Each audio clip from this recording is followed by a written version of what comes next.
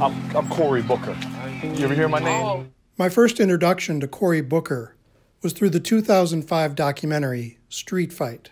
Cory Booker is a 32-year-old first-term city councilman, running for mayor of Newark, New Jersey's largest city. I'm coming after you. He's hoping to unseat the longtime incumbent, Sharp James.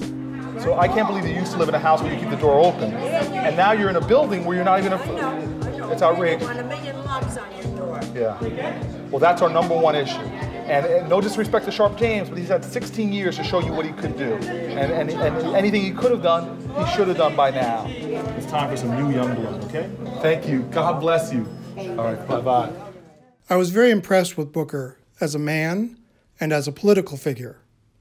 I was also very disturbed by the high level of corruption in Newark under Mayor Sharp James, who had no problem using city officials and police officers to hamper Booker's campaign. I'm not going to let you walk the roads. Joe, this is ridiculous. Nothing we're doing here is illegal. My lady, my call. I think you need to call the police. Let's continue that.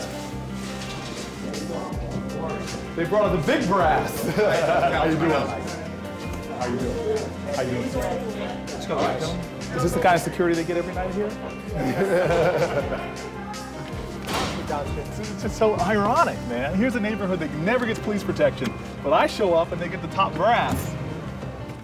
From harassing business owners and shaking them down for campaign contributions, to removing and destroying pro-Booker signs, the Sharp James campaign pushed aside the law and common decency as much as they could. They even tried to intimidate the filmmaker documenting this race. Suddenly, I'm surrounded by 4 plainclothes policemen. You had to be authorized to come in here. I was authorized. I want to know who you spoke to, but it's not a lot. That's fine. I'm being real with you. That's fine. That's why I'm asking you to take the tape out. All right, I'm not going to take the tape out. Open it up. No, I'm not going to do that. No, I'm not going to do that. You want to hang out with me? No, I don't want to hang out. You have an identification on you? Are you a police officer? I sure am. Okay, well, we'll talk about it when we get outside. Now that Senator Booker has decided to jump into the crowded field of Democrats seeking to win the presidency, I decided to take a fresh look at Street Fight, which you can currently find on Amazon Prime.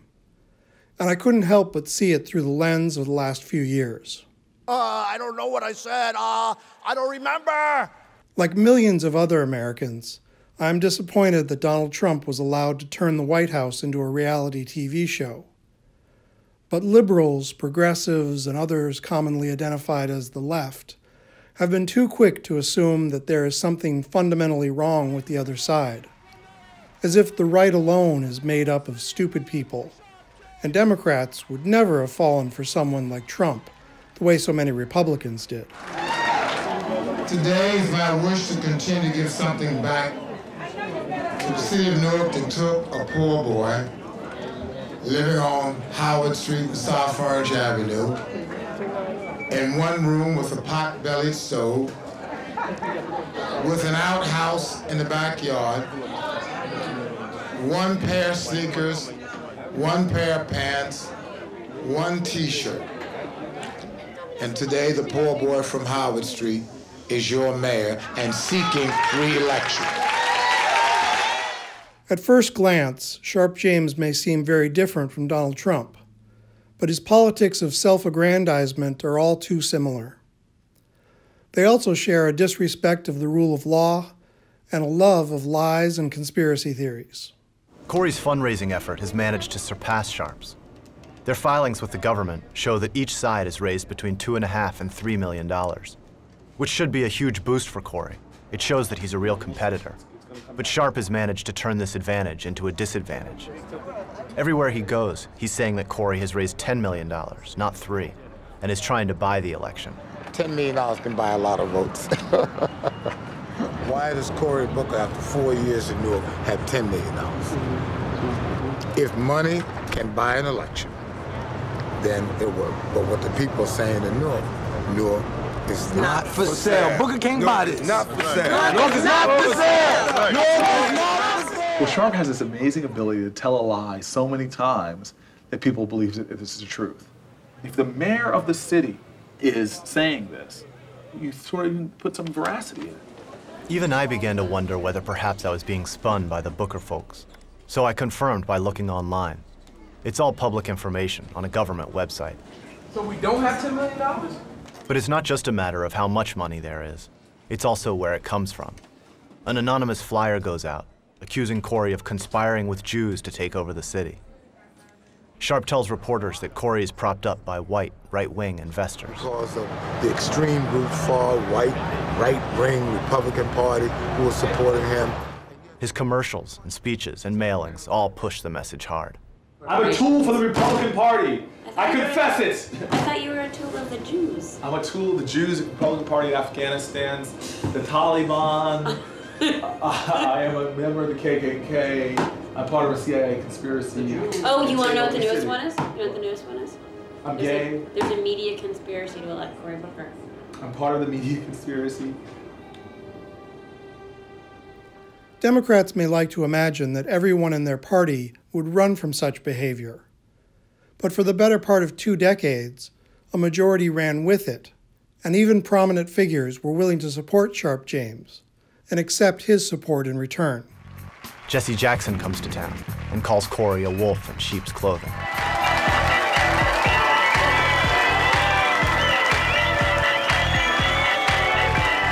Thank you. Sharp James is the real deal. Sharp James is the real deal. I believe it is important to point out these things because few people on the right or the left live on such a moral high ground that they have never been guilty of supporting a low-life political figure. And so long as we continue to think that our side is good and their side is evil or stupid, we are never going to make things any better. People in America are losing faith that this nation will work for them. They're beginning to believe that too many folks are going to get left out or left behind. They're beginning to believe that the forces that are tearing us apart are stronger than the forces that bond us together as a people, as a country. I'm running for president because I want to address these issues. Is Senator Booker the right leader to pull us towards civility and unity? I don't know.